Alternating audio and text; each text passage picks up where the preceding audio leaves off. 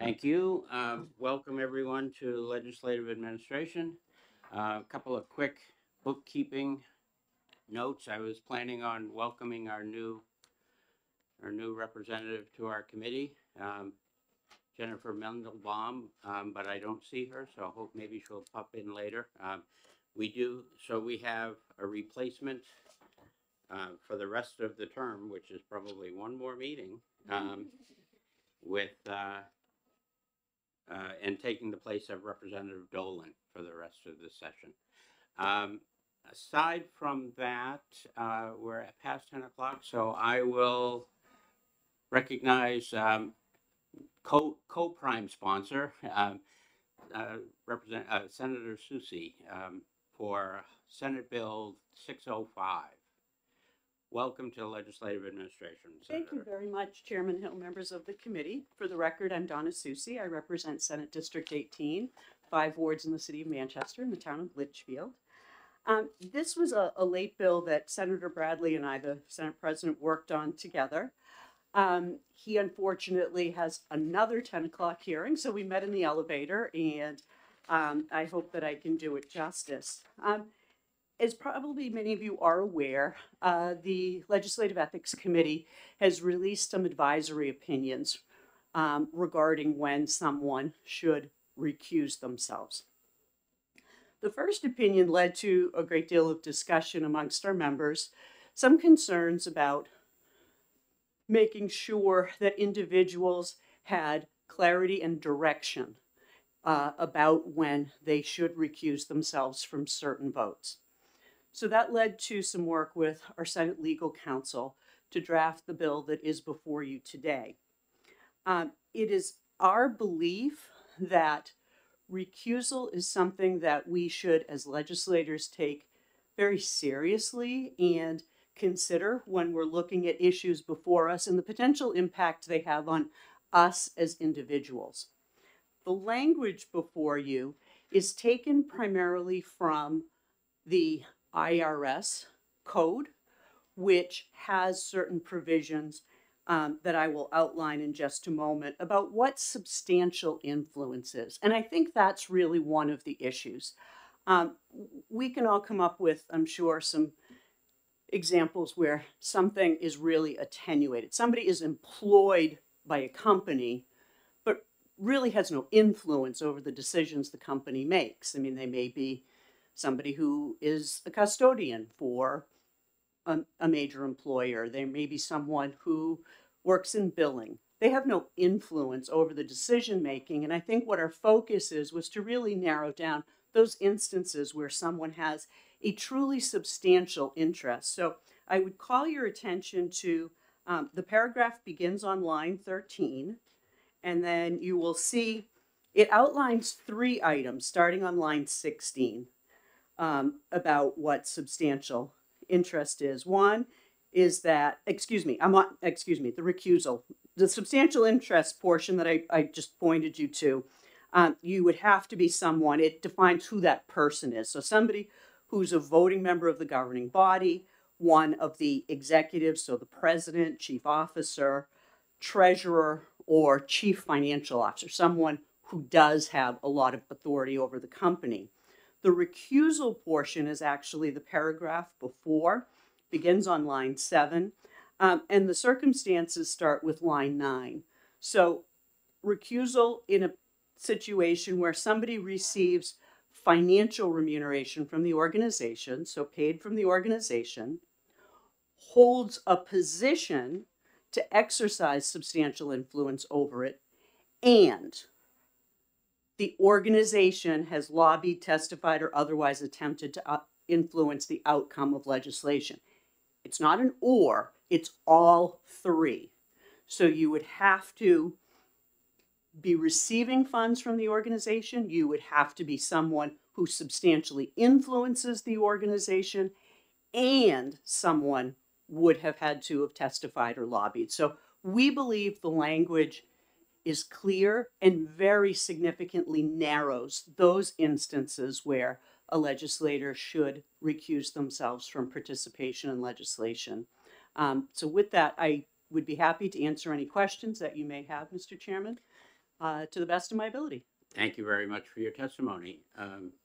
Yes, Representative. Thank you for taking my question, Senator.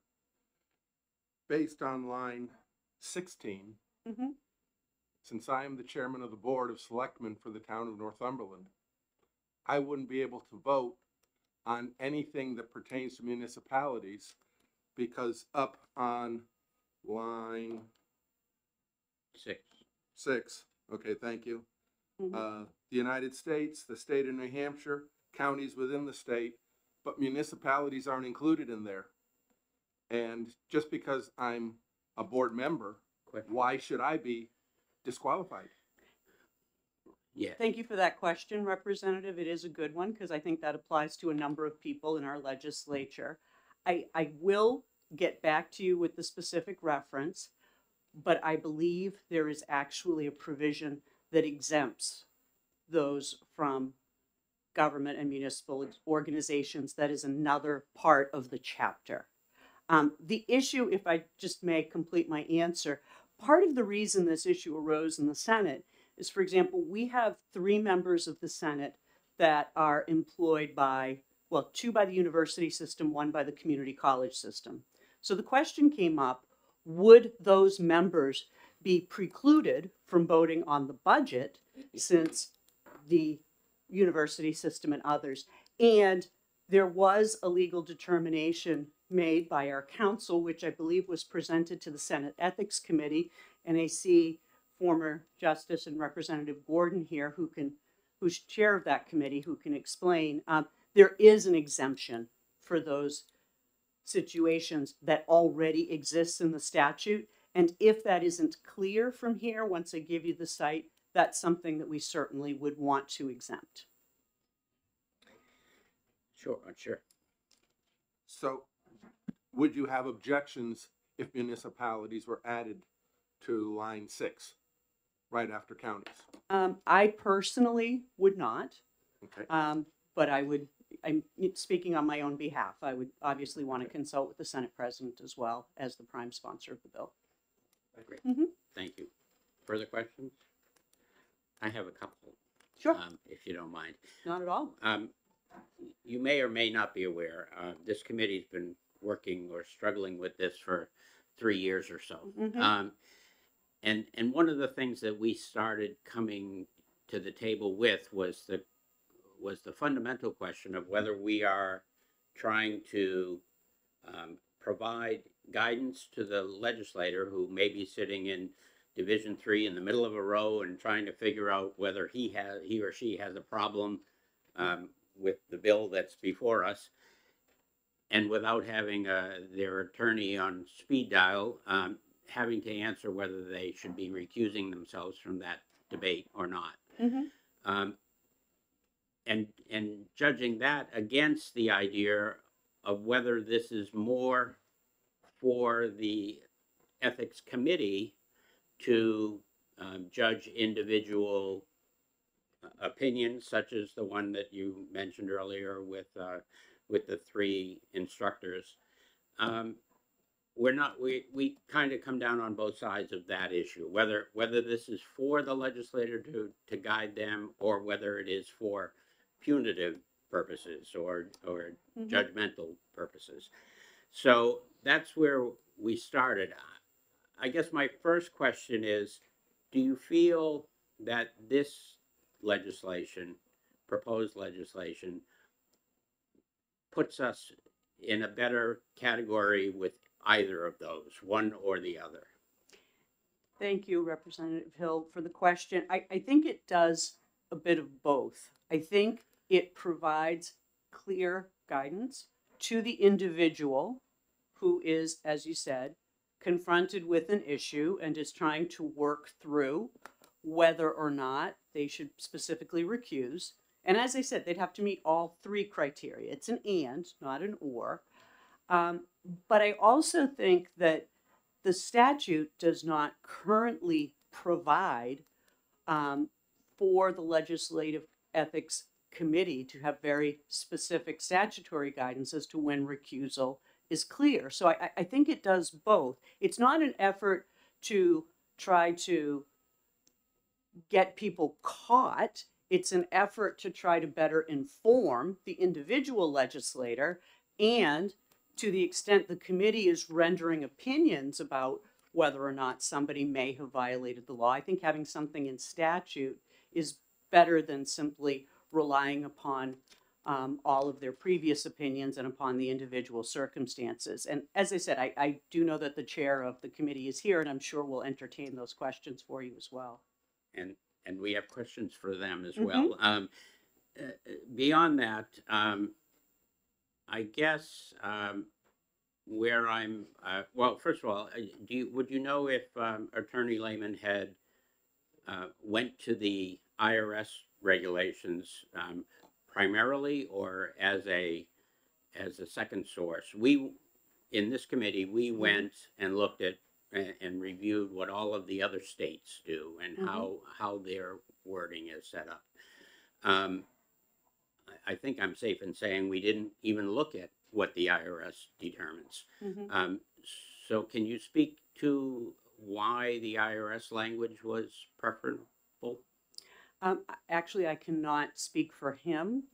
All I can tell you is that that was one of the references he indicated was used in helping us to develop this legislation. I think I'll have a conversation with Rick later on then. Certainly. I wondered if the conversation or the question of whether we would need to change any part of Part 2, Article 7 of the Constitution, where it talks about being of counsel. Is that anything that came up in the Senate in any of the... It did not, Mr. Chairman. Okay, because I notice in, I think it's page 2, line... We get to line 11, where we're tending to show no substantial influence. We've included attorneys in there. And it would seem to me that would run counter to Part 2, Article 7, where it specifically states being of counsel. Well, I think I would answer that question in two ways. Being of counsel, the way the Constitution represents it is different than, it's a term of art used for currently the position an attorney might hold within a firm. There are those that are of counsel that are not, substantially influenced, but are affiliated with the firm. I also think with respect to attorneys, there are, as you know, I'm sure well, Mr. Chairman, having considered these issues before, there are a number of other ethical issues regarding an attorney's representation of their client and further representation before the legislature.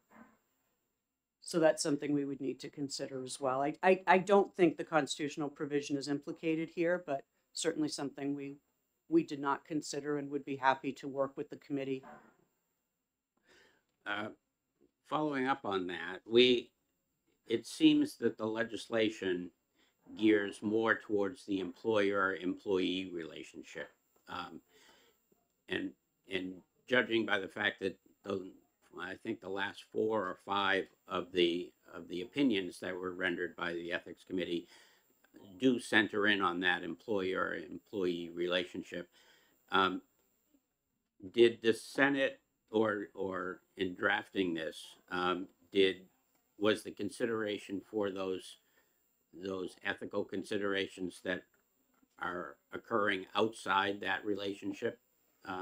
Was that something that you seem to have focused only on the employer-employee relationship?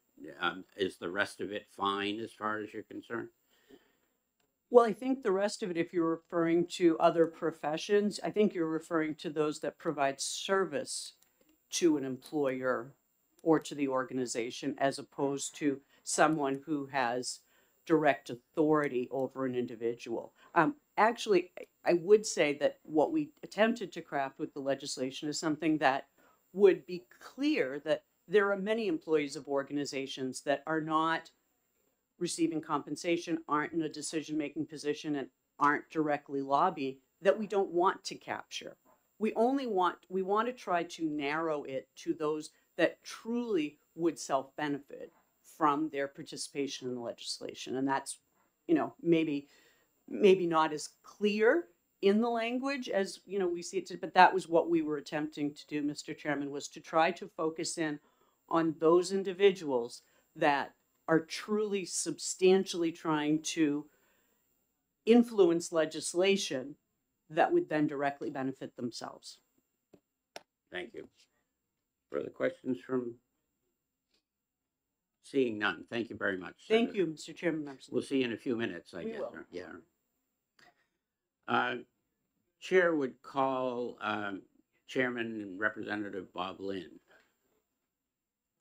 member of the Ethics Committee, supports the bill with reservations. So, Good thank morning. you, Good morning. Thank you, Mr. Chair and members of the committee.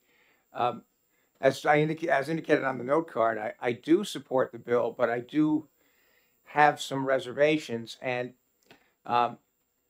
one of the reservations I have, and I think it goes to the question that was asked by of the previous witness. I like the restrictions that the three restrictions that define when a legislator should recuse himself. That is, receives financial remuneration from an organization, holds a position to exercise substantial influence over the affairs of the organization, and the organization has lobbied, testified, or otherwise attempted to influence the outcome of the official legislative activity.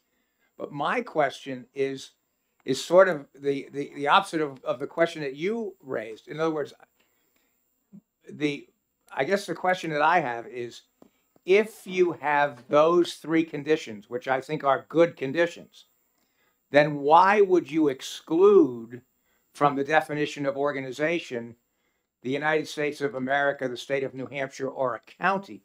And I guess what I'm thinking is this.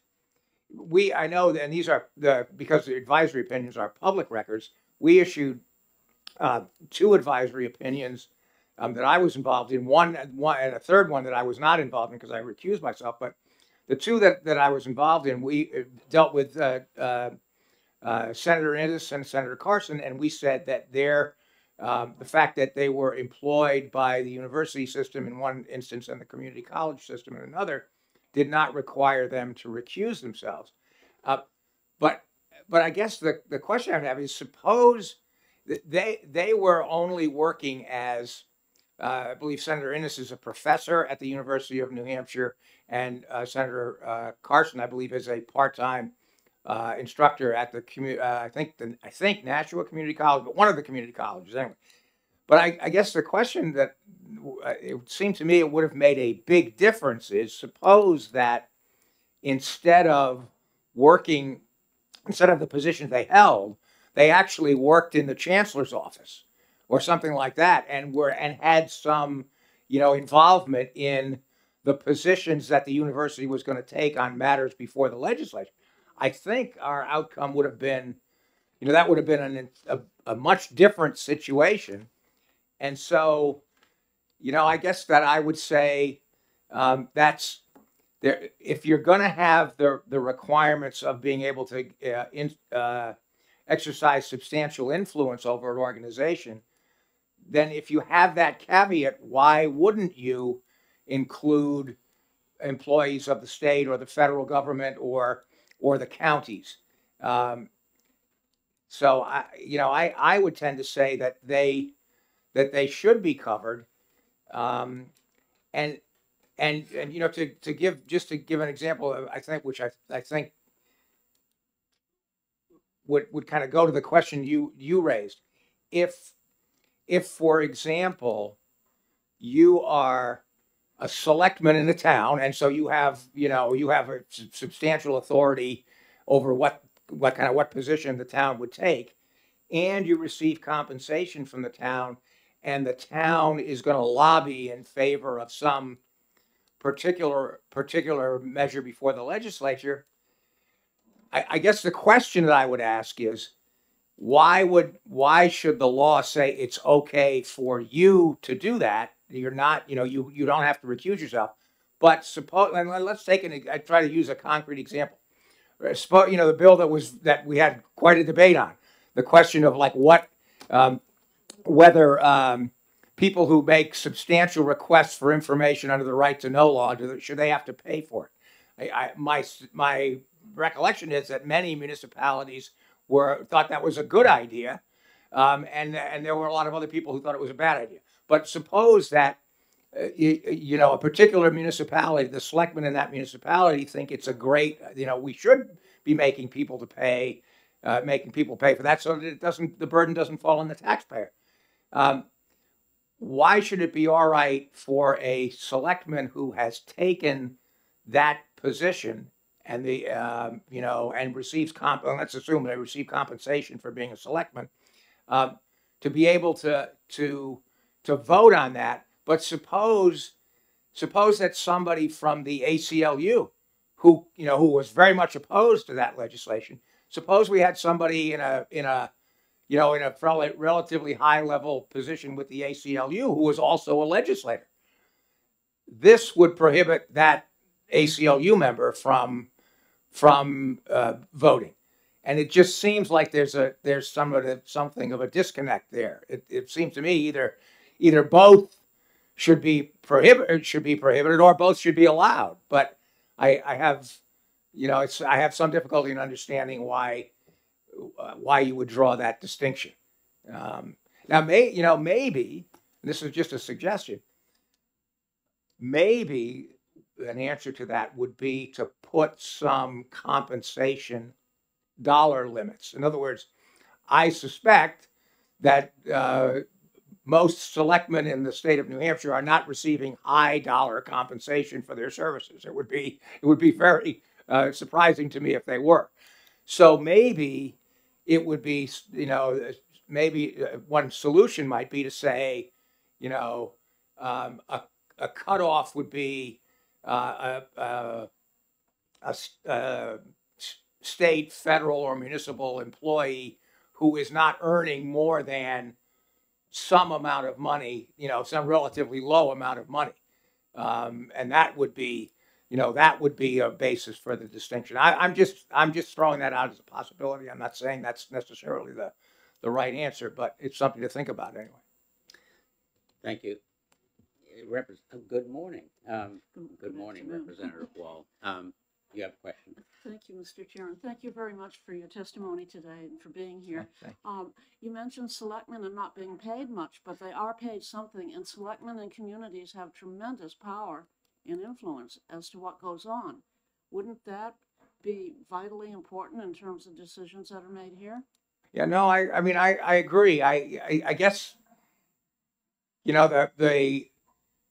I appreciate your colleagues' concern about, do we want to, prohibit people who are selectmen, for example, or school board members and also serve in the legislature? Do we want to kind of prohibit them from voting on things about which they have a lot of information and a lot of knowledge? That really is the crucial question. And I think the other thing that concerns me, as I said before, is just the idea of balance. I'm not sure that it is a good idea to sort of generally exempt state employees or federal employees or county employees. But as you point out, that's another kind of distinction, and I'm not sure I understand why, if you were going to exempt federal employees, state employees, and county employees, then why not municipal employees? I mean, it doesn't quite, that doesn't, there's a disconnect there, it seems to me. So anyway. Representative Wall. Follow up, Mr. Chairman. Thank you. And thank you for that explanation. So I hear you saying it sort of depends on the hierarchy of where you are in your position or what influence you might have in the organization to which you belong. I think that's right. I mean, I agree completely with Senator Soucy. If I'm you know, if I work for Amazon, but my position is I'm the chief custodian, then I think, and I'm also in the legislature, I don't think that, it's very likely that um, that I'm going to be influencing the positions of the organization. I mean, absent some, unless there's some nefarious thing going on that they hired me specifically to be, really my real job is to be a lobbyist for them, but I'm acting as as the chief custodian. That's probably pretty unlikely. Final question? Follow up. Thank you very much. So what I hear you saying is really up to the individual and the individual's position in terms of the issue that comes before the legislature to determine how much influence they might have on that particular subject. And therefore, they would have to determine whether they should recuse or not. Is that correct? No, I think that's right. I think a lot of this, as I've discussed on numerous occasions with the chairman, a lot of this does depend on, legislators exercising sort of reasonable and good faith judgment of, and I think we can't get away from that. That's a crucial part of this. Thank you We very good? much. Representative Tierney. Thank you for taking my question, Representative. Okay, there is a bill this afternoon coming up. It's SB 553. Has to do with the PDIP accounts, and that is the Public Deposit Investment Pool. According to what's written here, I would not be allowed to say anything. Our treasurer would not be allowed to say anything. And yet we're the ones in the town who would have the most knowledge of how those accounts work. Right. The only ones who could speak would be the opposing side, the ones who want the bill to pass. Would that be a fair way to run that hearing? Yeah, no, that's a good point. I guess the only question I would have is, I don't know a lot about that bill, at least at this point, but the only question I would have is for example, has your town taken a position on this? You know what I'm saying? Is that something that was just Follow up. In answer to that, basically, yes, the treasurer is opposed to it, our town administrator is opposed to it, and I'm the chair of the Board of Selectmen. Right. I'm opposed to it. It's not allowing us to make as much money as possible for the taxpayers, so it's making us violate our fiduciary responsibility to the town. Right. No, I mean, I see what you're saying, and I think I agree with you. It's not, you have to have some, balance, and I don't know exactly where the line should be. The thing that would concern me is, for example, suppose, I think maybe this is a really unlikely situation, but suppose that, someone pretty high up in your police department in the town, let's say, I should take the police department as an example, but was also in the legislature, and there was a bill dealing with, I don't know, increasing pension benefits for police officers. There, I don't know if the town took a position that this was a great idea. I don't know, or that I don't know what there. It seems to me it's a closer question about whether the person should be voting on that. On that. That's just an example. You indicated earlier that we have had numerous conversations about this. And I want to ask you specifically about line 6 on page 2, which the heading is Facts and Circumstances. It was our original intention in this committee to create some kind of guidelines so that individual employees would be able to make legitimate decisions for themselves and decide whether they were on the correct side of this recusal issue or not. it seems to me the more that we delve into this and the more we discuss individual cases and the more we review the actual ethics opinions that have come forth from the ethics committee, it seems that these facts and circumstances are becoming more and more important. And it almost would seem that each individual of the 400 reps sitting in Reps Hall would need to have a review of their individual facts and circumstances before they could be confident of their actions. And so I guess my question for you is, does this legislation coming forth from the Senate, coupled with your knowledge of what the House passed on consent calendar a couple weeks ago, does this move that ball forward? Yeah, I think, I mean, subject to the concerns that I've raised about, who should be. Yes. I guess my sense is, I think it does. I think it is. I think that generally the idea of substantial, having substantial influence over the organization, the definition of when recusal is required, I think that does move the ball forward. Thank you. Any further questions? Seeing none, thank you very much for testifying. Thank you. Chair would call the chairman of the Ethics Committee, the Honorable Ned Gordon. Welcome to Legislative Administration. Thank you, Mr. Chairman, members of the committee. Pleasure to be here. Pleasure to have you. Thank you. My name is Ned Gordon. I do chair the Ethics Committee. I'm from Bristol, a former legislator. I support the bill. I think it clarifies the standard for recusal. I think there are circumstances where it is obvious to most people, including the public, that recusal is appropriate. And we should have, at least in our statutory guidelines, a standard for that. And currently, we don't. If you were to read the guidelines, there's nothing that mentions recusal at all. But again, there are circumstances where it has appeared obvious to the Ethics Committee, and I think to many, that recusal is an appropriate outcome.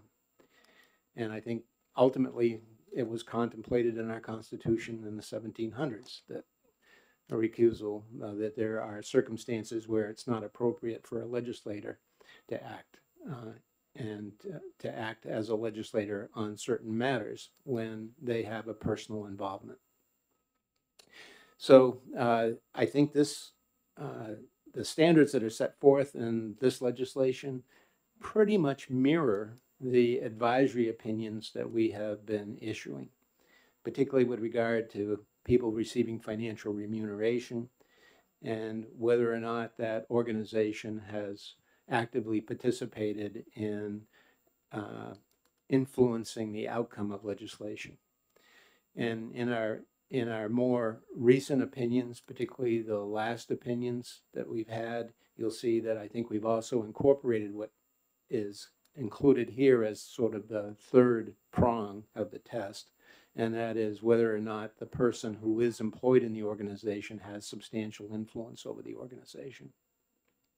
So I think it sets forth a standard. I think it's consistent with what we've been doing, and I think having it in statute makes a lot of sense. I do have a comment with regard to I fully agree with the portion of the bill that says that these three criteria are deemed to be having substantial influence: voting members of the governing body, presidents, executive officers, treasurers. But I think my only concern is sort of a statutory thing, and this comes from being a lawyer, I think, and a judge, and that is, if I were reading through the statutes and I read that first, I might get the impression that those are the only things that have substantial influence. And then you go to the next section and it talks about the facts and circumstances which constitute substantial influence.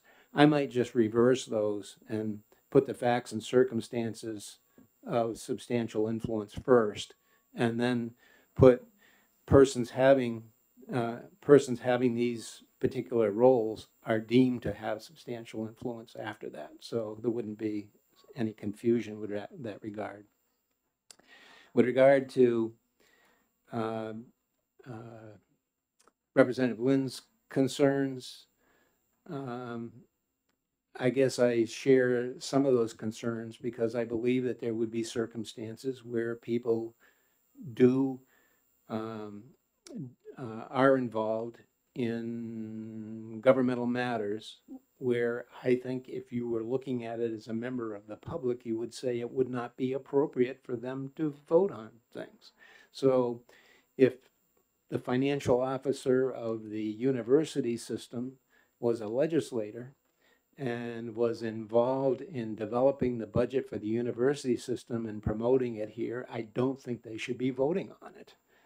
So, but if I was a selectman and I'm just one of 250 towns in the state that feels a particular way, I really don't think that that would disqualify you from having an opinion as to whether a lot legislation should be passed or not passed. But that's my, I have to say, first of all, that we talked about whether or not this is informative for legislators or whether it's intended to be punitive.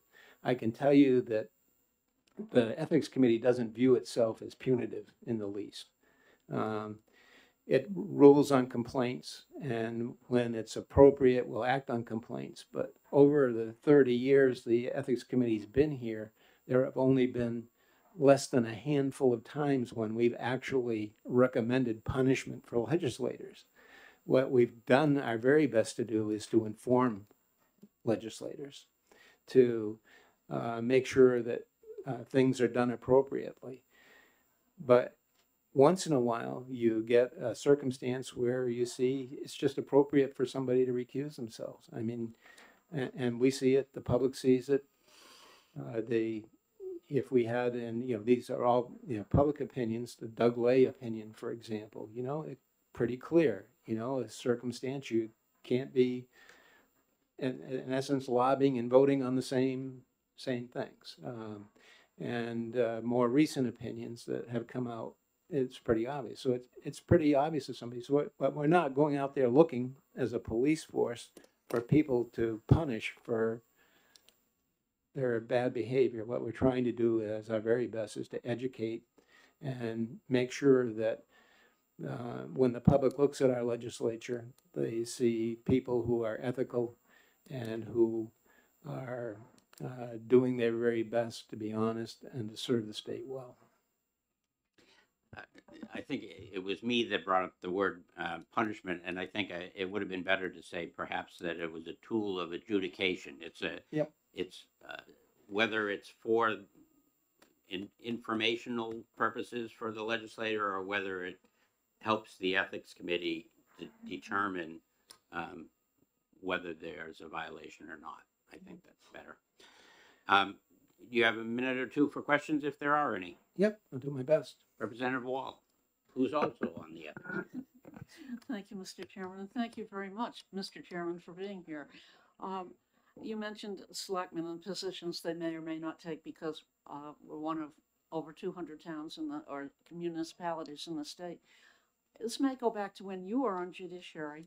We had a lot of landlords who were on the Judiciary Committee and were making votes on certain issues that were the landlord-tenant things, thinking it directly affected them. Would that be a more sensitive situation than selectmen being parts of all the communities in the state? I mean, there are landlords all over the state. So how would this work with landlords? I think it's a similar circumstance that there are landlords ultimately who will be affected by legislation, just like municipalities will be affected by legislation.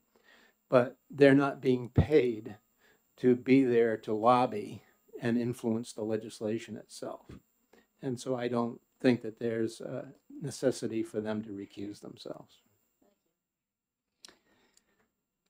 Further questions? I have one or two. As far as the municipality, we seem to have centered in on selectmen, but there are plenty of other influencers within a municipality.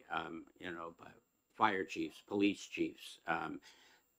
Would those same circumstances, that same discussion occur?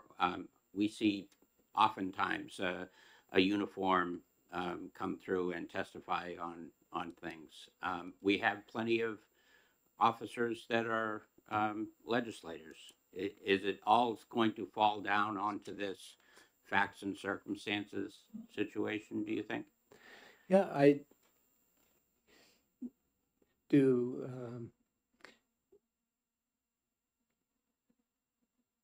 Well, I don't think you can make a decision just based upon a generalization, you know. That's why you need the standard to apply to this particular case. But just because you are a firefighter or a police officer and you take a position in and of itself, I don't think that's going to disqualify you. What disqualifies you is if you're getting paid to do it, basically.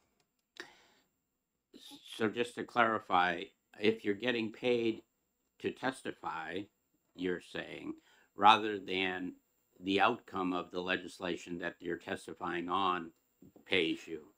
Right. I mean, if you're a firefighter and you feel strongly about something and you come here, I don't think anybody is going to find that you should be disqualified or that you need to recuse. But if you are paid to do so, then certainly you would be required to recuse. So a quick, just clarification on that.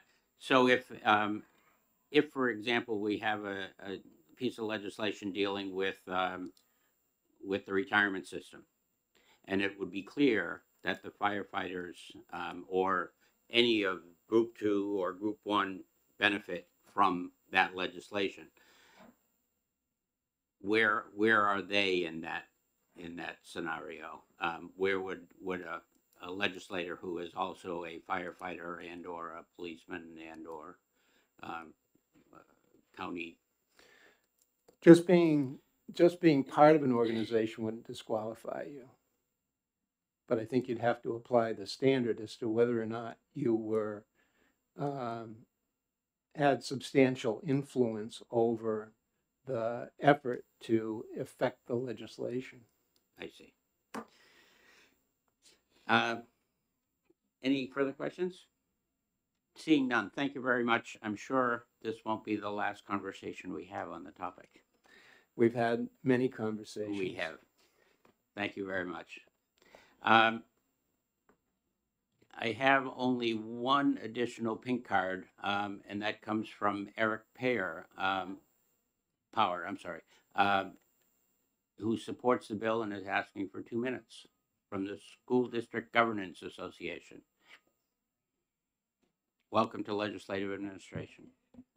Thank you, committee members, honorable chair. My name is Eric Power. I'm come from the town of Brookline.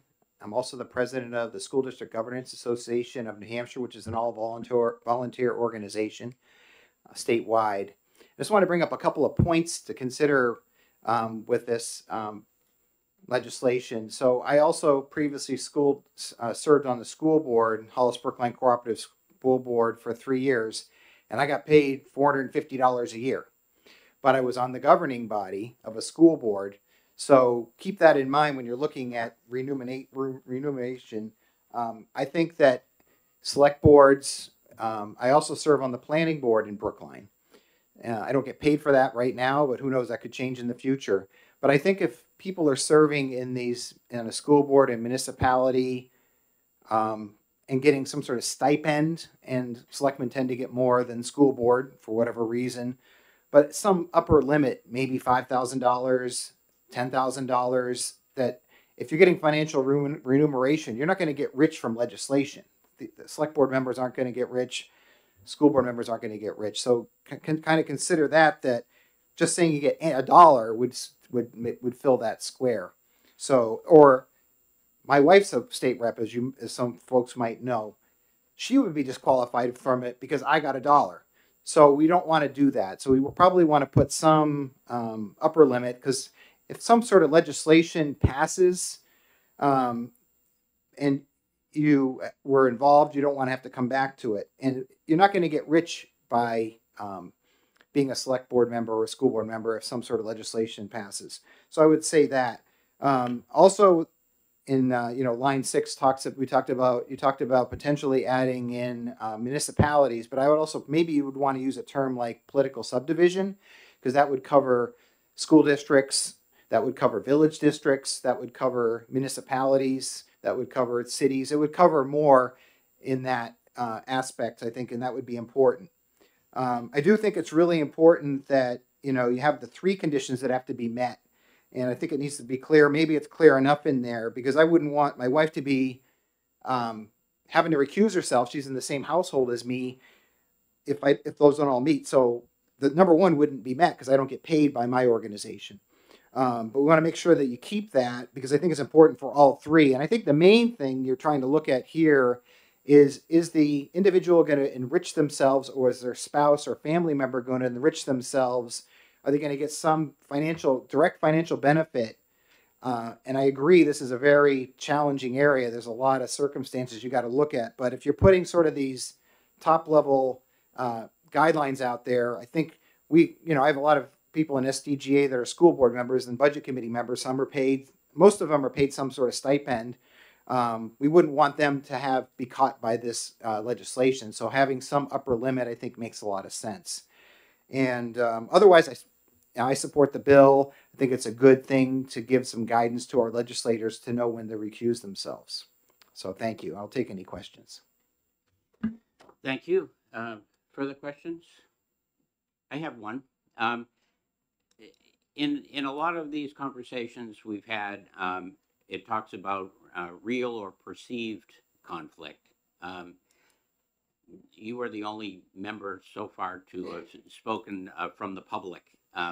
Is there a perception that there are items that legislators need to be aware of from the purposes of conflicts, for the sake of conflicts? I think as a member of the public and looking at this, I think you want to see how direct is that benefit.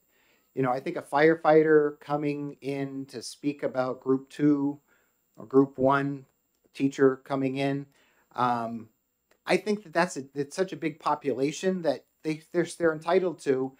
And as some of the other members have said in the committee, a lot of the folks that are speaking have subject matter expertise more than others. So if you really want to, as legislators, make an informed decision, I think you need to be able to take that in. And is that influence or not? It's sort of like state employees. Are they allowed to take positions on bills while they're on duty or not? But they are subject matter experts. So I think you have to balance that. But I think you have to look at the circumstance that if you're the treasurer of the university system and you're then on the finance committee, the finance division 2 or 3, whichever one does that, obviously that from a member of the public, I would say, why are they on there setting their budget to get some more money? But it depends how direct the benefit is and how big the group is, I think, is from a member of the public. That's what would upset people more than anything.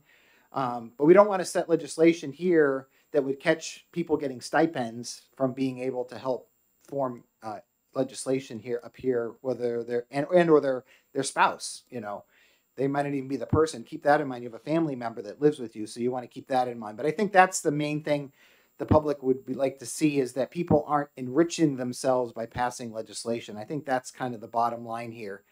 People might get more power. Is that something people worry about? I don't think people worry about that as much as somebody getting enriched. Thank you. Thank you. Further comments? Seeing none. Thank you very much. Thank you. I have no other pink cards. If there's anyone else in the audience that would like to comment, I'm perfectly happy to take a pink card.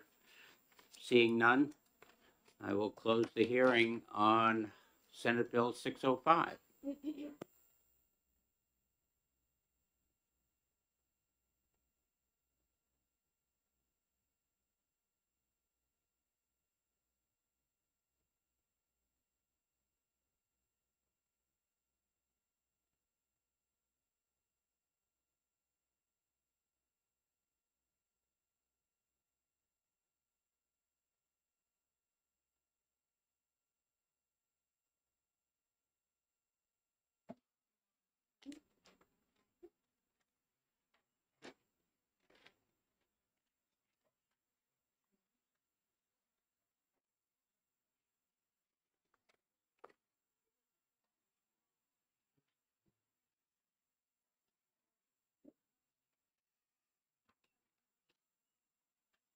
the time being 10 minutes of 11, we will open up Senate Bill 331, recognize, well, are you, Senator Waters, are you the prime sponsor of this? I am.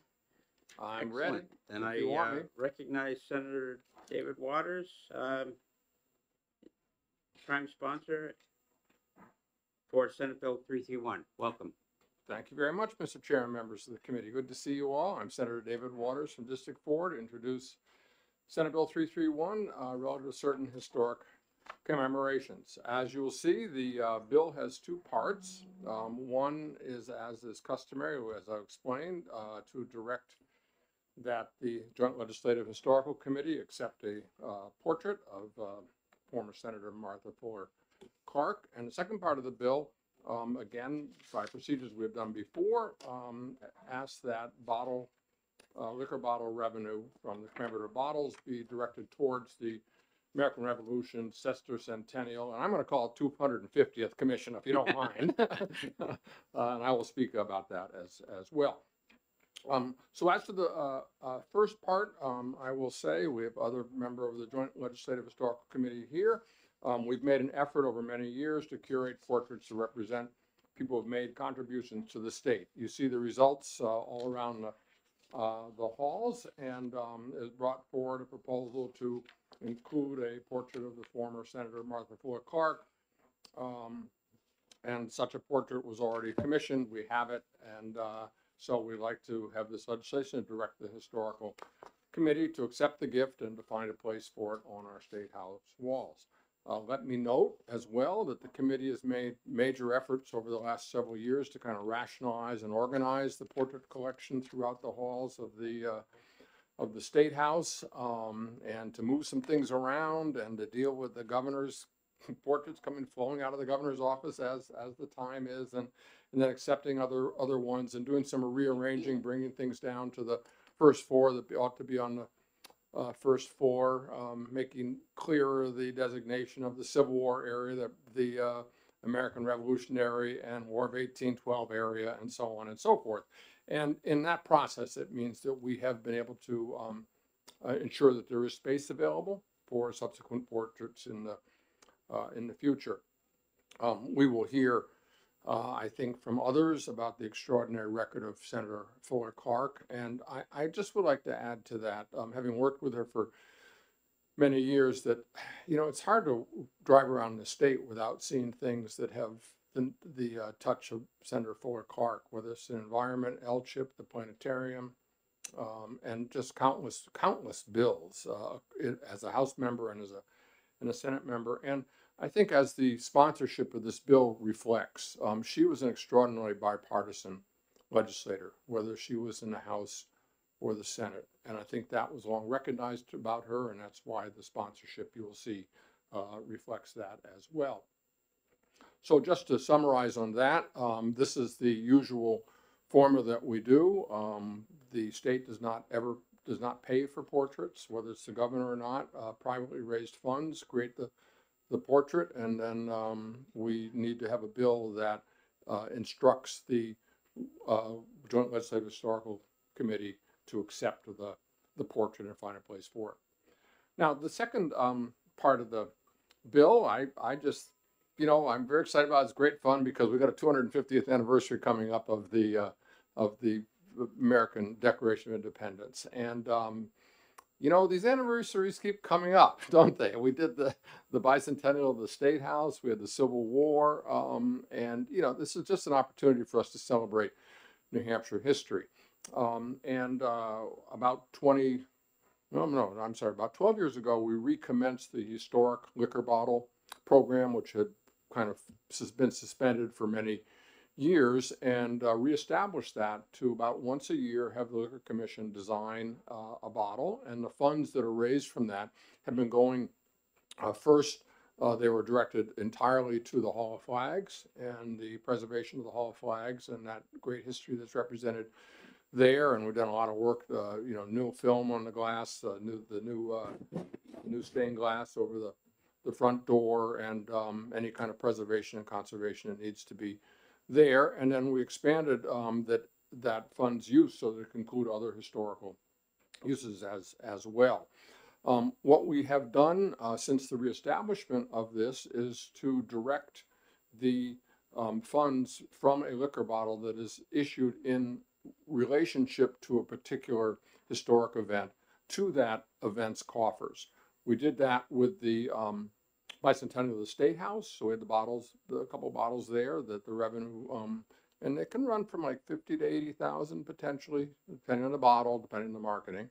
And so now with the 250th anniversary, with the establishment of the Sesquicentennial Commission, which again, some of us are on, the commission affirmed the idea that if we could do that for them, because they had no funding from the state when the commission was established and needed to raise their funds, that this would be a way to do that. So the bill established a fund for them and then directs the revenue from the bottles that are created to commemorate the Declaration of Independence, those funds will come in. We'll be able to use them for the celebrations that we're directed to do. One is about the Fort Constitution, and big plans coming up for Fort Constitution.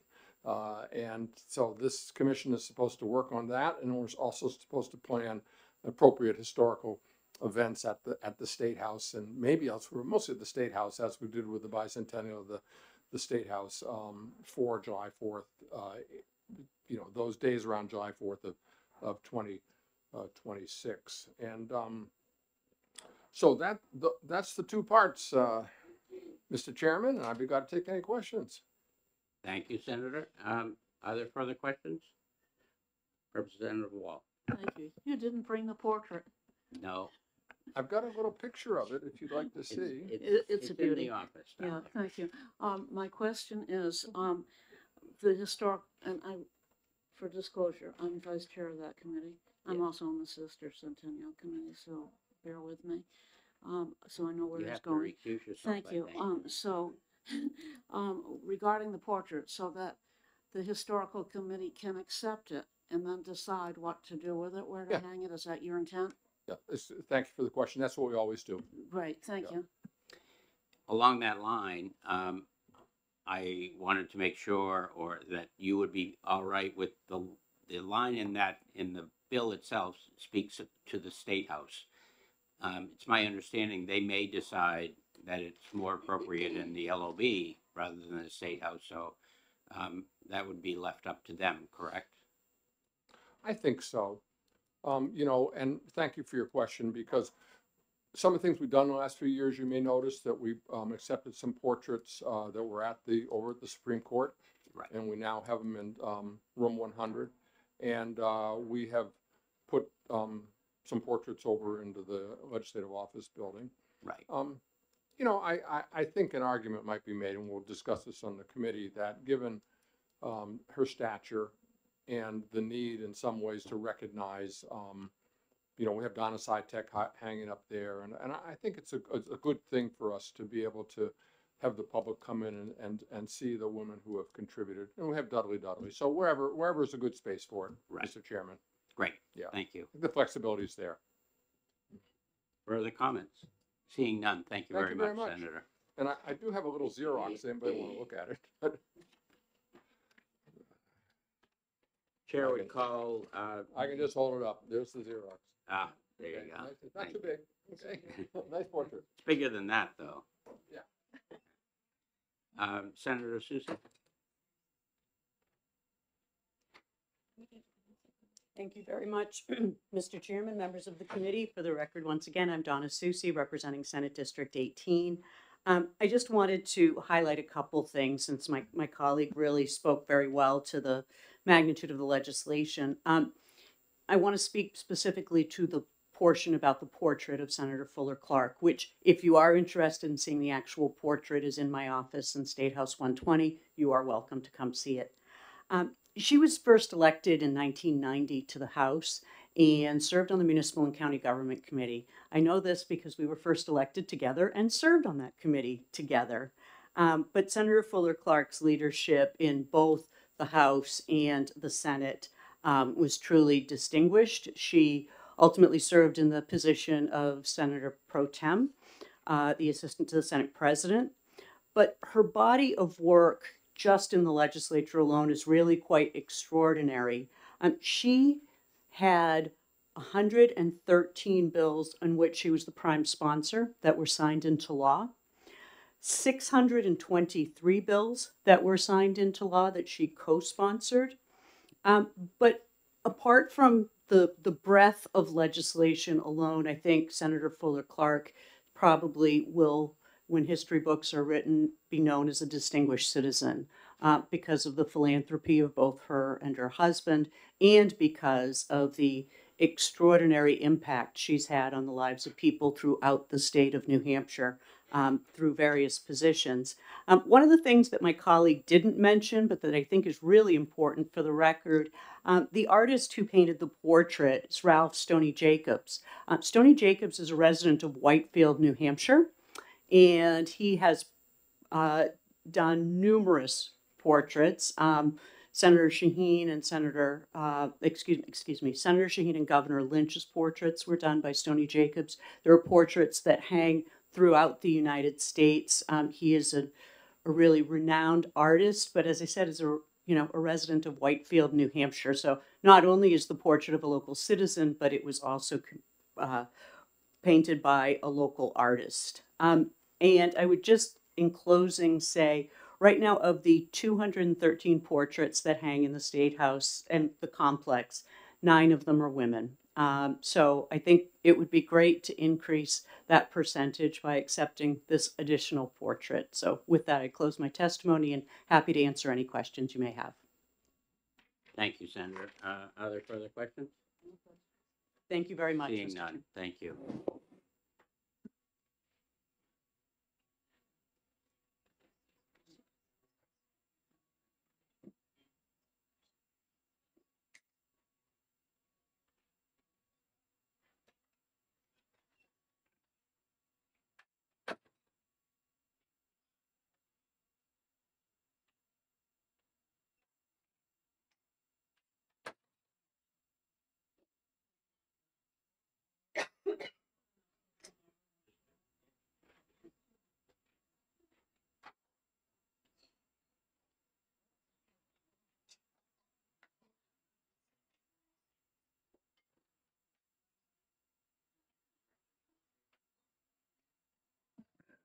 Thank you very much for tolerating this.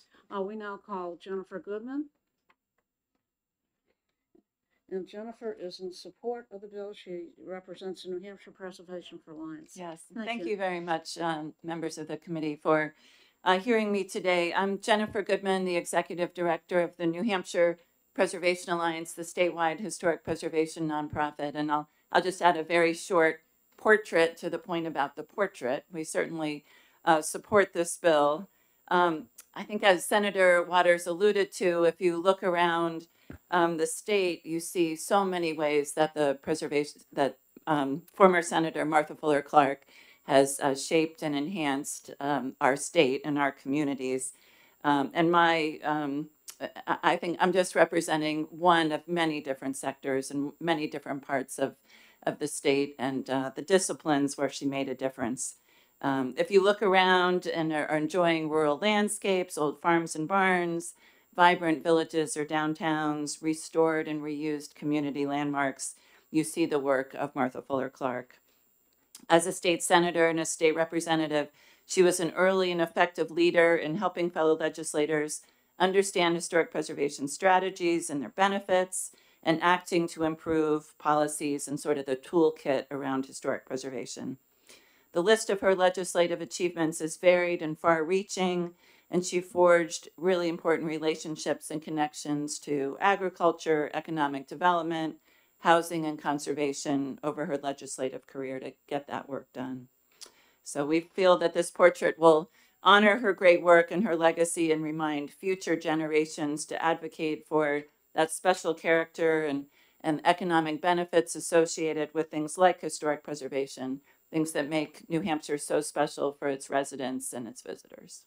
So thank you, and happy to answer any questions. And sounds like you'll support this bill, and you have our great support for it as well. Thank you for being here, and thank you for your testimony. You say you have 20 copies? I do. Could you hand those out, please? And thank you for all the information you added. I just wish I've seen it, but I wish the other members could currently see the portrait. Thank you very much for being here.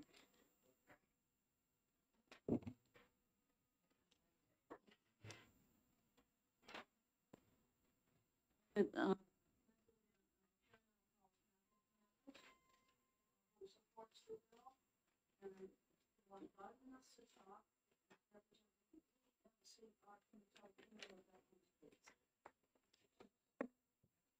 Yes, DNCR stands for the Department of Natural and Cultural Resources within the state. Thank you, committee members, for accepting this testimony on behalf of DNCR regarding Senate Bill 331A to certain historic commemorations. I'd like to speak to the commemorative bottle portion of the bill. My name is Matt Flanders. I'm the director of the Bureau of Historic Sites for the state of New Hampshire. We oversee Fort Constitution in Newcastle, New Hampshire. I also serve as the chair of the Assessor Centennial Commission currently. The commission was established in 2022 under HB 1441.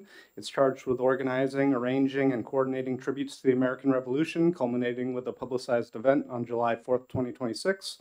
Relating to the Declaration of Independence.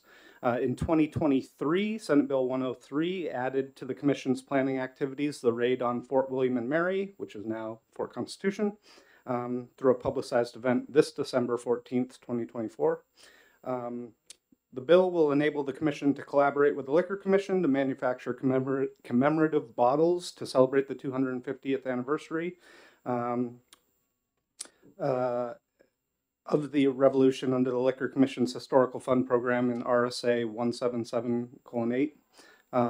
The proceeds from the sale of the commemorative bottles will be deposited in the Assessor Centennial Trust Fund to help support the work of the Commission.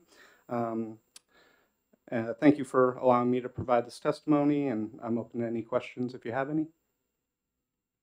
Thank you very much for your testimony. Are there any questions or comments from the committee? Yes. Thank you for taking my question and thank you for being here today. I'm just curious, what are the new bottles going to look like? I don't know that. I Yeah, think but the Liquor Commission might design those, and I only heard that just during Senator Waters' testimony, but I don't know that we're taking an active role in the design. We're happy to if invited to, but we haven't gotten there yet. I think this bill will start that process That potentially. makes sense. Thanks. Thank you. Are there any other questions or concerns from the committee? Thank you very much. And again, thank you for the information you added today. Thank you. Is there anyone else who wants to testify today? There being none, we're closing the hearing. And thank you very much, and we are done. Thank you.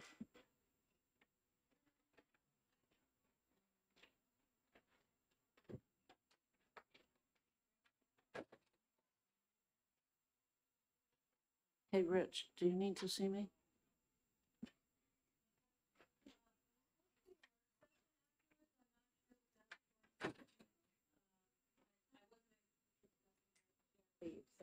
Yeah, if you want to hang around a few minutes to see if he comes back, because he said he would be back. The work schedule was listed in the calendar, but we don't see it. He's not seeing it. Yeah, but I just don't want to make that announcement for him. Yeah, I would hate for him to come back and have an empty room. Yeah, take a break, everybody, and if microphone, we can't. I was just saying, just before we leave, I would like to gauge a little bit of everyone's sentiment on the first bill we heard in relation to, we did a lot of work on the previous ethics bill, and so I'm a little bit like, do we take this one and we have to leave that one? Or do we like both of these? Like, I don't, just where are you guys at with it in terms of? Did we hold on to that bill? I can't remember if we No, put we it. passed it on consent. Okay, Yeah, so, the right. Senate has it. Right Okay. now. We passed it. What was it? 15-0. I think we have one. Yeah, I couldn't remember if we had passed it or not. Yeah, and But this lays out some specific criteria, which I think is really good. yeah, exactly. Is it? We'd have to look and see if it's It would the be same kind RSA. of like a combination. So we could pass both. It's And it already would- gone to the floor of the House, hasn't it? It's already to the Senate. It's already to the Senate, yeah. So I don't know what their plans are with it. if Maybe they we were could work it together in the committee of conference, or? gonna- Yeah. okay. It all falls on the shoulders of the historic committee anyway, when it comes to the portraits and Oh, stuff. he was talking about the ethics bill. Yeah, oh, Yeah. Yeah, Yeah. the first bill, the. Maybe, you- does Rich know the answer to that? Can you talk with Rich and see if he might know the answer? Yeah. He's really smart and he knows a lot. Did you hear any of our conversation? You can certainly sit at the microphone, at least we can all hear each other. Sorry to put you on the spot, but you're up on this The stuff. House bill is for the Senate. It's been assigned to the Executive Department's Administration Committee, Yeah, and there's no hearing set yet. yeah. But in terms of how these two, imagining we pass both of these, would these two marry up pretty well, or are we gonna have to choose one over the other? You know what I mean? This is much more specific and much more narrow, whereas that our House bill was a little more broad. You know, it's how would these two mesh is really what my question is, and do we have to do anything with this bill to mesh them together? That Well, all sorts of things can happen like that, including committees of conference. So that's a policy decision. I don't think I should comment on it. It could happen. What is really good about this bill is that, you know, there are many moving parts with our ethics provisions. There are 2 statutes, there are the guidelines, and there's 32 years of precedent in decisions and opinions. And so if you make a lot of changes, there can be unintended consequences. In fact, there will be. And this doesn't do anything to affect other parts of our provisions. So the whole disclosure system stays in place. And, you know, we've been educating legislators on how that works for all this time. And so all this would do is add another level, very narrowly defined, for recusal. And so, for example, on these examples of firefighters or retirement system members and so forth, disclosure would still come into place in all those circumstances where it wouldn't rise to the level of required recusal. you'd still have to disclose. You would. So if you're in the retirement system and you've made that disclosure on the January form, as we call it, at the beginning of the biennium, you wouldn't have to do anything more in terms of disclosure unless it affects you more than others. Then if you get to a level where you're involved, as I understand this, with the part of the retirement system that might do lobbying, then that's when this would come into place. And on the landlord-tenant situation, if you were part of the lobbying organization that the real estate association or whatever they call it, then that would fall into the place here in terms of recusal. Otherwise, if you're a landlord, you would file that disclosure in the January filing, the financial disclosure form. So it leaves all of that in place. And I could envision adding one part of the declaration of intent form to have a box for I'm required to recuse. That way it doesn't create any more paperwork either. And you need something like that on the House or Senate floor if you're not going to, as you know, you're not going to vote. That's amazing testimony. You should type that up and send it in as an opinion. And before you So go on, informative. I'm sorry, before you go on though, back on the landlord tenant thing, disclosure. Disclosure is enough. Over the years, we've heard that, and we did have this on judiciary, we had a lot of landlords, it seemed, that they were not disclosing that they were landlords, but through the grapevine, we heard. What would be the process, so members know, for disclosure? It stays in place now, which is that if you're participating in verbal advocacy, you're required currently to say before a committee or on the floor, I am a landlord. There's no greater, you don't have to go on and on about it. I am a landlord. That's the verbal disclosure. And so the other disclosure should already have occurred on the financial disclosure form. And if a bill is going to affect you more than other landlords, then you will have to file the declaration of intent form. In terms of recusal, you would probably have to be a member of the New Hampshire Realtor Association, which does lobbying. You have to be paid by them. So there'd be no change in terms of that. Okay, and going to Representative Attorney's concern about selectmen, my former concern as a former selectman, if we had an issue, and this is just hypothetical, years ago, selectmen and communities were able to find out, and they still do, ahead of time, who hasn't paid their taxes on their property. And after 3 years, that can, what is the term? I've lost it now. Put a lien on it, yeah. And some selectmen in some towns were buying those properties only for taxes, becoming landlords or turning around and selling them. And actually, we heard today, the term was used, bear with me, the term was used, people enriching themselves, and selectmen in some towns were enriching themselves. We now have a law that prevents them from doing that. I'm thinking if there are other bills that might come before the House, such as,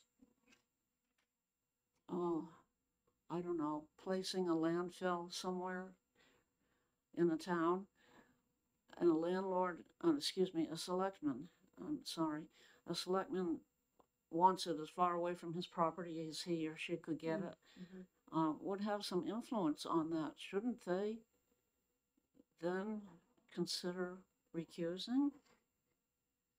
This person is a legislator you're speaking about also. Yeah. Well, currently, there would be a disclosure issue. Under this, I mean, it's the 3-part requirement. And so they would have to also be involved with their organization lobbying, testifying, or otherwise attempting to influence the legislative activity. See, this is where my question comes in, because I think in our other bill, it puts it much closer to they would have to recuse, whereas this one would be clear. It's all of the above. You have to do one. It's very narrow. It's very narrow in scope, and where our other bill I think is much more broad, and potentially would have to recuse. So that's why I'm wondering how we're going to figure out the two bills. Can I ask a question before we go on? Jen, this is all really good discussion. I don't know if it's being recorded or not. Have you stopped the recording? Because we've moved into a work session. Okay. Yeah, I don't check the feed, but it should still be going. Oh, good, because I was wondering, I'm not taking notes, but it's all really good information, so I can go back later and type it up and put it in the notes if you want? Okay, so we'll just say work session continued. Yeah, that's good. Okay. I thank you. Go ahead. Question. Okay, it says on line 9, receives financial remuneration from the organization. I get paid by the town, $100 a meeting for $2,400 a year. That's it. Holds a position to exercise substantial influence over the affairs. I'm chairman of the Board of Selectmen. Now, the organization has lobbied, testified, or otherwise attempted to influence the outcome of the official legislative activity. The town of Northumberland belongs to the New Hampshire Municipal Association, which does lobby. Did I just fit all 3 of those criteria? Maybe. I think it was Representative Lynn who suggested putting a dollar amount in there perhaps too. Okay. Because the way it's written now, since we belong to NHMA, I believe I fill all 3 of those up, not to mention when you go down further, I'm obviously a voting member of the governing body. But are you an employee of the New Hampshire Municipal Association? Nope. I think that is We're probably. a member. But you personally, No, not personally, the town is. because it says a legislator receives financial remuneration from the organization. I think in that case, they're referring, your example, you'd be referring to the municipal association as the organization, which is doing the lobbying. Okay. And I think that falls within the hierarchy that Representative Bob Lynn was talking about in terms of being an adjunct professor as opposed to being a chancellor for a university system. Being a selectman, you are, a lower level of that hierarchy, and you're only a member of the municipal association. Again, you're not paid by the municipal association, you're paid by your town. Right, So you're safe. If you look at it one way, it bills every single one of those. Yeah, I find that interesting. We might want to look at the wording of that, just for a little further clarification. I think that makes sense. That is the wording. So Yeah, what no, would the- so look at this and go for further clarification Okay. in terms of how we want this drafted. Yes, Rich, did you have something to add to that? Because you would have to be an employee, the way I see this, of the entity which is doing the lobbying. Yeah,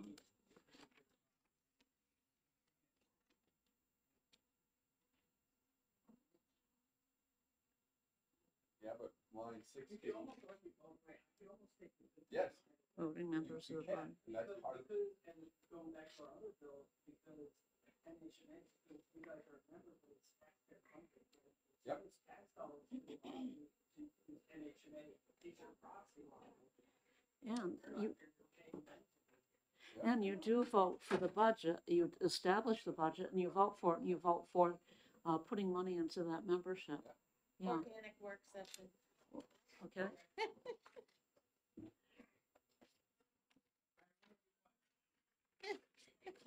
It's been very productive. Good. You want us to go back, huh? No. So, Continuing the work. we just, Representative Kosovo asked, so what do you guys think of this? And then we, got some really good feedback from Rich Lambert, which, so I doubt that. we confirmed that I'm gonna type this all up as a work session and put it in the notes, but I'm gonna have to go back and look at the. Yeah, that's the benefit of the YouTube tape, isn't it? Yes. Thank you very much, Representative Wall, for stepping in. Just so everyone's aware, we went down and testified in Senate ED&A on the Legislative Youth Advisory Council bill that they were going to exec. They held off waiting for us, so we kind of had to. They didn't, because in the middle of it, Senator Carson left, and so. Jeez. Yeah, anyway, You're on. I'm on tape. FYI. So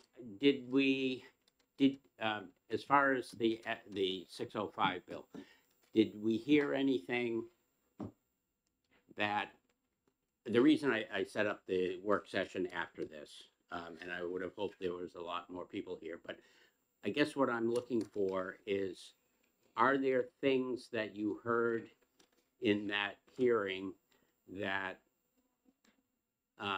makes us want to get additional information and or look at different options for this? We have our very fine researcher here, which is always helpful, but in this particular case, if there are things, I have no idea. For example, I have no idea what the IRS language is that they referenced in here. And I don't think our researcher does either. I really wouldn't have even gone to the IRS to look for that. I don't know why anyone would. I don't know. But that's why I wanted to find out if there are things like that that we should look at before we go. I also want to know, just for a second, I also want to know, and maybe this is a Jennifer thing, what does our existing language that's in the Senate now, how would that be affected by what came here? I don't know that answer.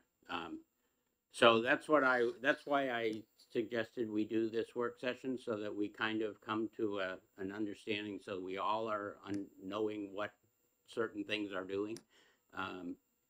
But there's also no reason why we can't have another work session before we exec these two. My goal is to hang on to these things for a while, so, and let them mull. I don't think it's a problem if we my question is, can these work together? Because they're a Right. little, this is much more narrow in scope, it's very specific and all that. And does this committee, as, and I would say on consent sort of situation, do we like one bill over the other? And we shouldn't wait that long, because if we don't like this and we like our bill, well, maybe we should hurry up and kill this thing, and then you leave it with only the Senate to have our bill. I know that's a little bit of politics, but that's the body that we are in. And if it's not, though, if we can get both of these sort of passed, and then maybe it's a committee, a conference thing where we can figure out how we get it, then the pressure's off and we can work on it and that sort of thing. So Absolutely true. I don't disagree with any of that. Thank you. And talking with Representative Tierney, we may need further clarification because tell me if I'm wrong, we talked about those 3 criteria, and each one of them matches what he does as a selectman, and I'm not anymore, so it doesn't matter to me. But talked about person having substantial influence as a selectman, and we talked a little bit about that. Wondered if there might need to be some clarification on the language, just to be sure that selectmen are not affected. And we did get clarification, the fact that the selectmen do pay into the New Hampshire Municipal Association, but do not have a direct influence necessarily on what they decide. And it seems to fit in with the criteria that, I hope this is not being recorded. It seems to fit. Okay. You want to talk about it later? Fits in with the criteria that, the hierarchy that Representative Lynn talked about in terms of a professor, an adjunct professor, not having the same position and power of authority as the chancellor for a university system. The selectman has a power of authority at certain levels, but with the municipal association, only a membership of one of over 200 communities or municipalities rather in the state. So there's that difference, but we may need further clarification on language just so that others who aren't familiar with this would understand it better. Let me ask if this is of help to any of you, because I'm able to provide all of it if you would like. I bothered a number of people to provide me with pieces of information, one of which was the testimony that took place in the Senate on this bill. There was some language there that is kind of helpful, I think. There was also the information that came from the draft minutes of the Ethics Committee, who talked about, let me just back up a second. You realize this bill, and I think she said it, this bill came as a result of the opinion given to Senator Carson's request for an opinion, right? So that discussion of how they determined, how the Ethics Committee came up with their reasoning, steered this this duo of Susie and Bradley to come up with this bill, or they asked their Senate attorney to do that. So there is some interesting conversation that went on. They're not even sure, and this is, here's the guy that took the notes in that committee, but my understanding of those minutes were they really weren't sure which section applied, but they both agreed why they were not to recuse. They weren't sure they disagreed on which section applied to the situation, but that's a microcosm of how confusing this is. If they can't decide how this works, how the heck is the guy in Division 3 in the middle of the row going to decide? That's my problem all along in all of this. And I also think, here is the analysis.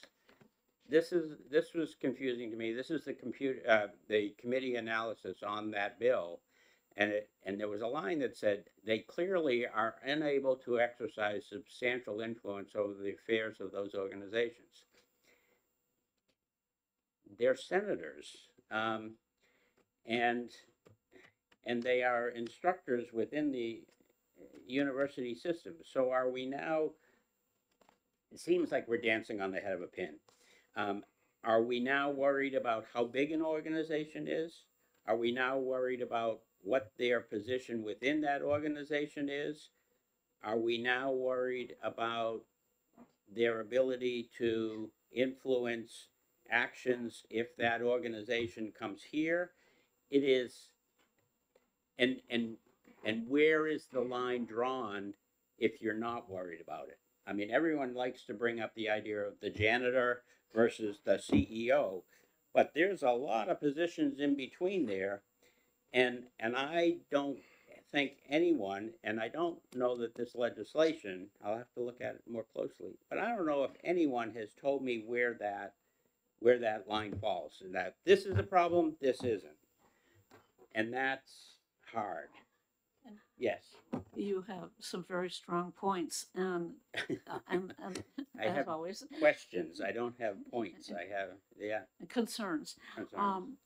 Yeah, and that's where I am at this point too, because as I listened to testimony today, I heard that it's really up to the individual to determine, which throws us right back to where we have been. Right. We're not moving forward. We're not getting, as you said, that What clear I said line to of her on the definition. walk up. We Yeah. don't know.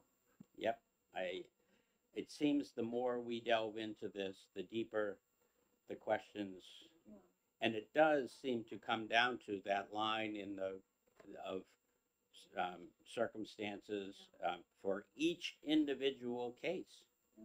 Well, how does that help a legislator who's trying to, before they even become a legislator, if they're trying to decide whether to run, and they are handed this booklet and say, here's all you need to know about whether you're going to be able to vote on the things that are important to you, I don't think they are going to have that ability to do that from that book.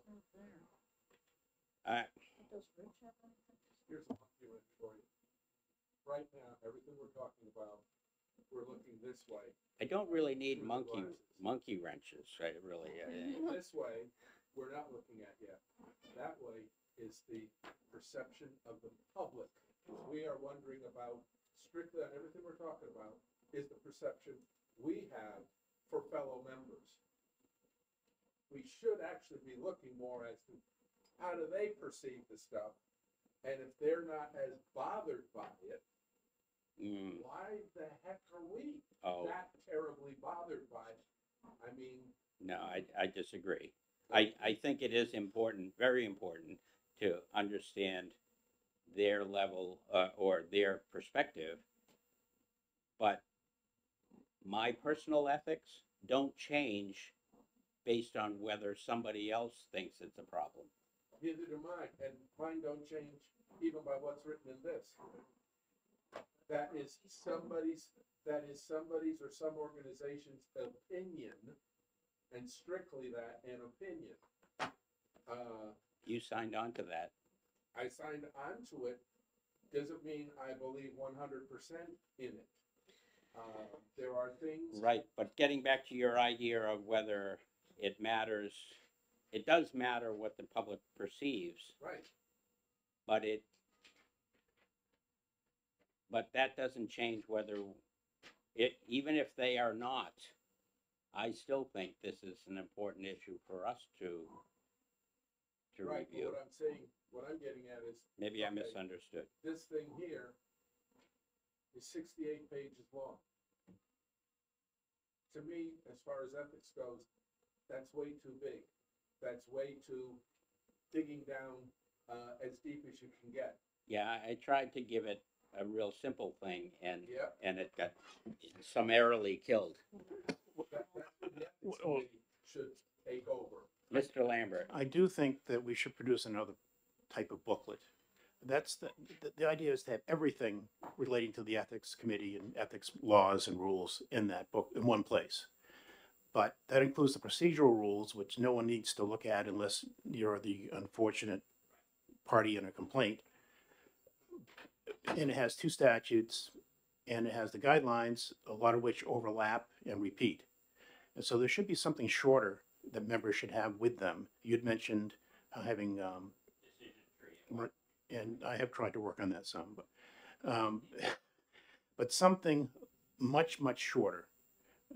Perhaps maybe only the guidelines and some summary of the gift provisions of 14C, which is something I do produce for orientation.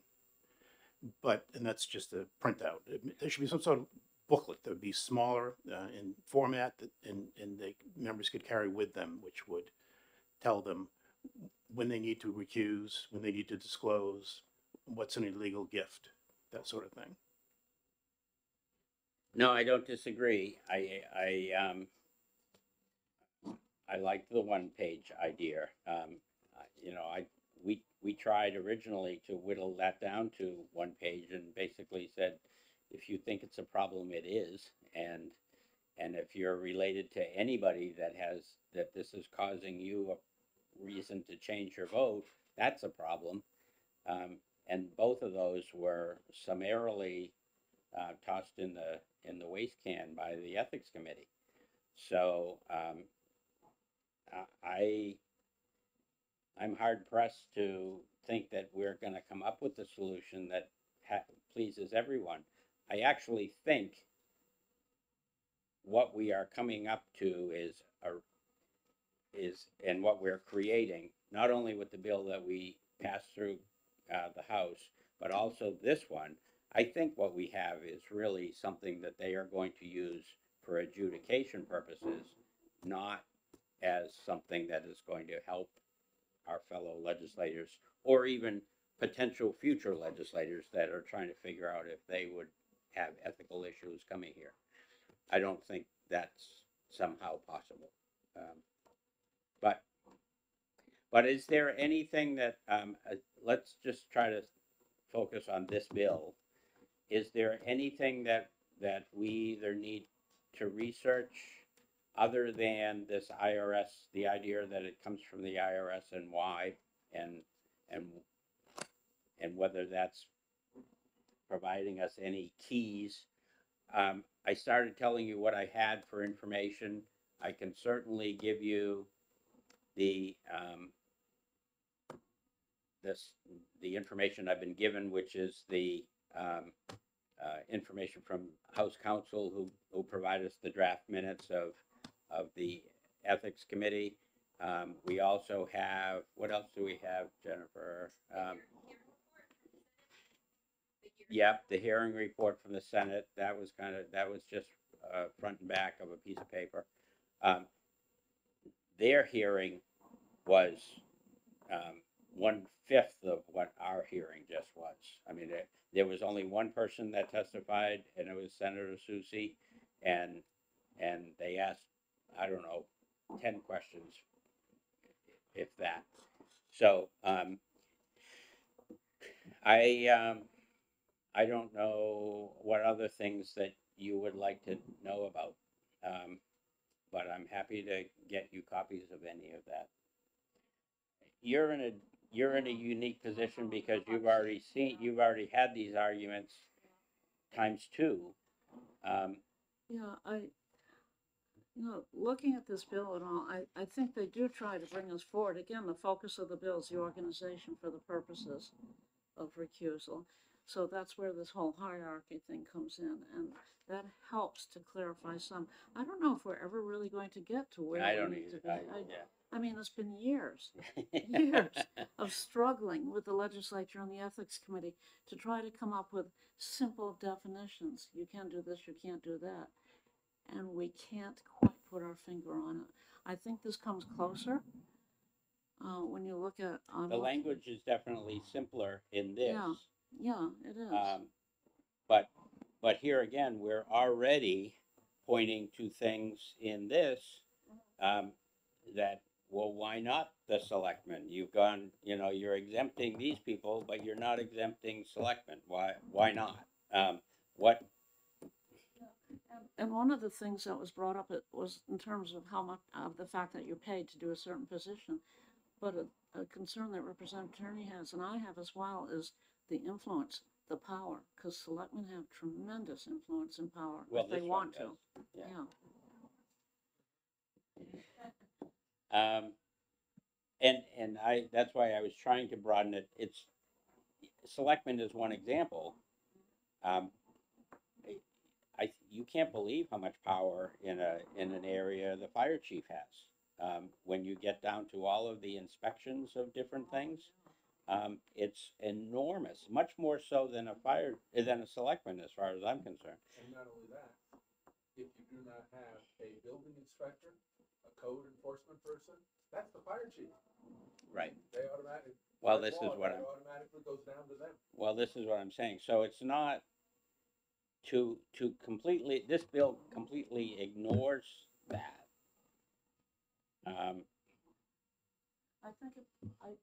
Thank you, Mr. Chairman. I think it brings us forward, as I said, but we hadn't even thought of fire chiefs. But you're right. And again, it's a hierarchy in each municipality who has what power. Well, they're exempting these people. Yeah.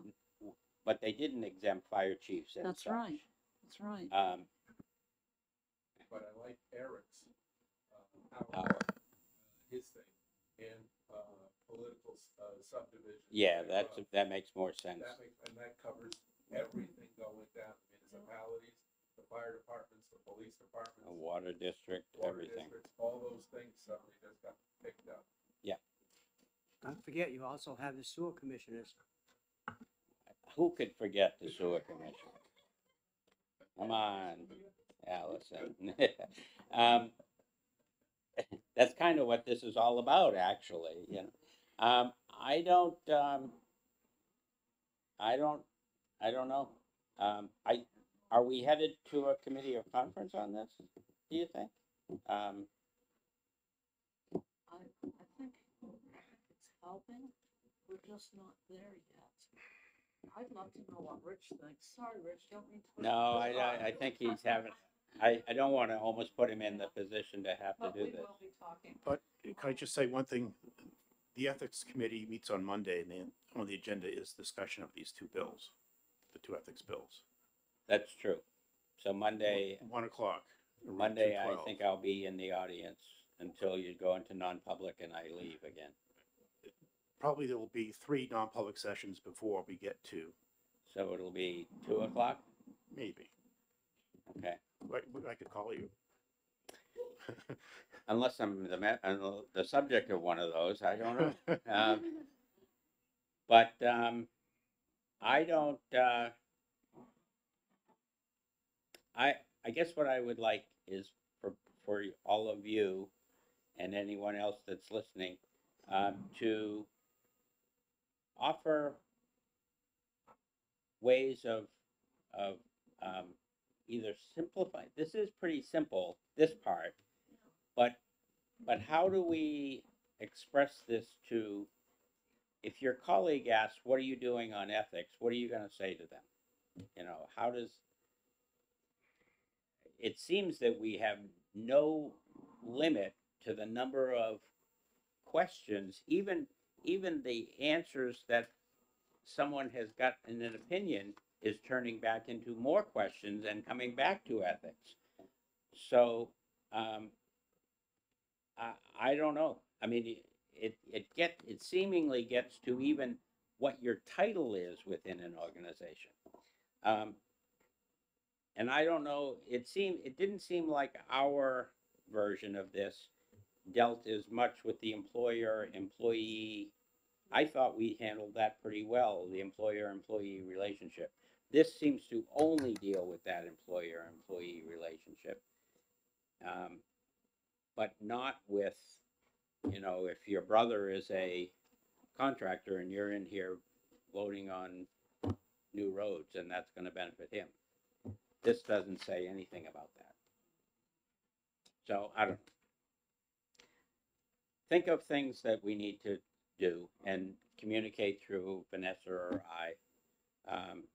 For now, I guess I'm going to ask Jen to just look at what that, if you can find out from maybe Rick Lehman what the IRS portion of this and how it relates. And beyond that, is there any other suggestions anyone has? Only other thing I could say is, our bill that went through, house height. What section of this is it pointing to? In other words, this is 14C2, isn't it? 14C2, Or and this is 14? 14C4. So I mean, No, I think it is 14C. I thought this was 14C2. It might be 14C4. They both went. This creates new sections? what did ours do? It didn't To the same section, to the same chapter, to the same chapter, okay. 14.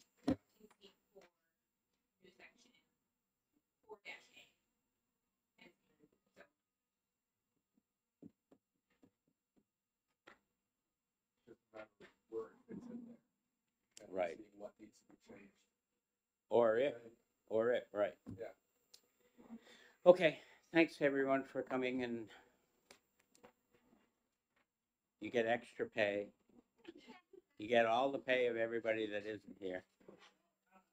I am a little upset that our new member wasn't here. Well, where are the rest of them too? I mean. Well, I know, but you'd think you were just appointed to a committee, you'd think you would be here. I hope she understands, hope she's not down in 104 waiting for us or something, you know? Scare her off. What's that?